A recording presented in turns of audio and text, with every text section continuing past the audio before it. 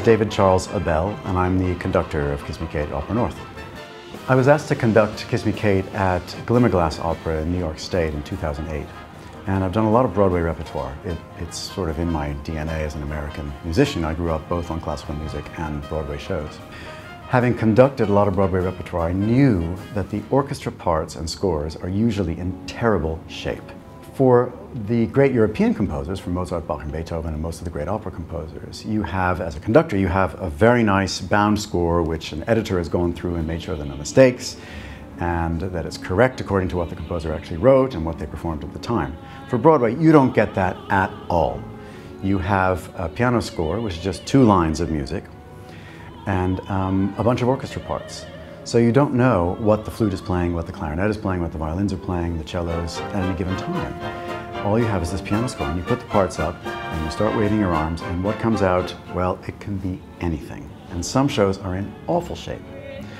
For instance, if you want to do Luck Be a Lady from Guys and Dolls, and you have your piano score and a bunch of parts that are handwritten from the 1950s, and they don't match each other, they might be in different keys, it's just awful.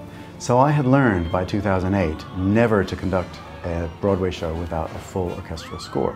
Quite often, I've had to create my own orchestral scores of Broadway shows.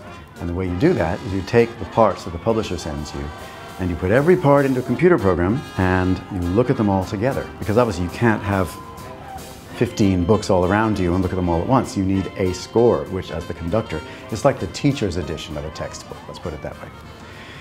So in 2008, I looked around and I tried to find the original manuscripts that the orchestrators had written for Kiss Me Kate. No one knew where they were. I went to the Library of Congress, I went to New York Public Library, Yale University, where Cole Porter went to school, and where I also went to school, many years later than Cole. And no one knew where it was. And finally, I was directed to a lawyer's office in Midtown Manhattan. Well, they're the lawyers for the Cole Porter Trusts. So Cole Porter's heirs still get royalties from his music. And they said, we have a lot of music on our shelves, we're not sure what it is, come and have a look. And I went in and I saw on their shelves some yellowing bits of music paper with ink pen writing on it. Turned out it was about 75 or 80% of the show in the original orchestrators' manuscripts by the 2 orchestrators of the show, who were the greatest orchestrators of their time. And they made copies of them for me. I conducted off of that, so I was able to use the existing parts and correct mistakes, and there were hundreds of mistakes in those parts, hundreds. At that point. But I knew also that we could go further with it. And when I learned that the original orchestra parts from the Broadway production 1948 to 51 had survived, or most of them at least, I knew that we could do what's called a critical edition of the show. So I went to the lawyers and I brought with me a beautiful bound score of Mendelssohn's Midsummer Night's Dream, which is in green cloth binding, and it's got Mendelssohn's signature on the front in gold lettering. And I handed that to the lawyer and I said, Kiss Me Kate could look like this. And he said, oh, that's rather interesting. How much would it cost? And I said, well, I'll come back to you on that, and I did. And he said, well, if you can take $10,000 off it, we'll do it. So I did, and my co-editor, Sean Alderking, and I spent the next 4 years between gigs, going through all of the sources, all the original sources. This is like looking at Mozart's score of The Marriage of Figaro. It's equivalent to that.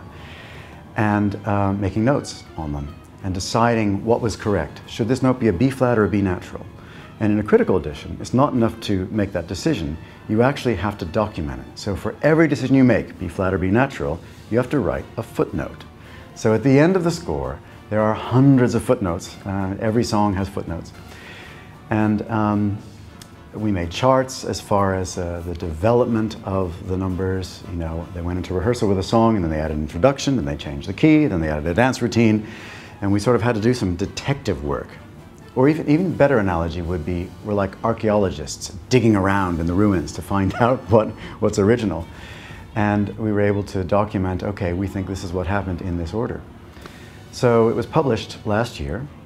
I did a sort of trial run of a concert performance at Yale, and then John Wilson conducted it at the Proms with his orchestra in a concert version. And now at Opera North, we are doing the first fully staged production of the critical edition of Kiss Me Kate.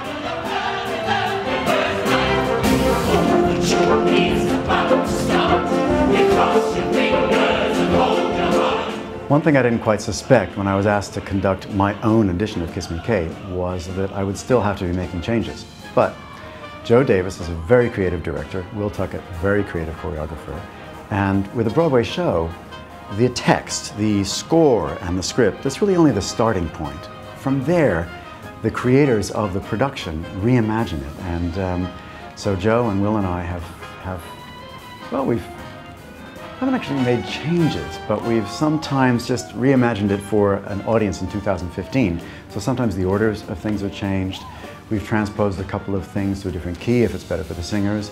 And we restored some things from the appendix of the edition, things which didn't end up in the final show, but which we found and might have been cut. We put bits of those back in. So the scene change music, for instance, is different. So every time the set moves, you'll be hearing something which we put in from, it's all by Cole Porter, it's all by the orchestrators, it's all by Bella Spiewak, who wrote the book, but we put them in different places sometimes. So to finally be conducting my own edition of Kiss Me Kate here at Opera North is absolutely amazing. It's all there in print. I know it's correct, and the orchestra is sounding incredible, doing all the original orchestrations. We have 5 saxophones, we've restored their parts. We have a mandolin and guitar player, a cellista and harp, and all sorts of wonderful colors in the orchestration. And all I have to do is raise the stick and do that, and they play it. And it's correct, and it's wonderful.